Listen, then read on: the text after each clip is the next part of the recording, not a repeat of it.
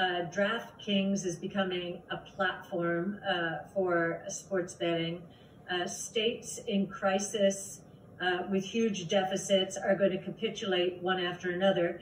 And then one of the most mature betting states, New Jersey,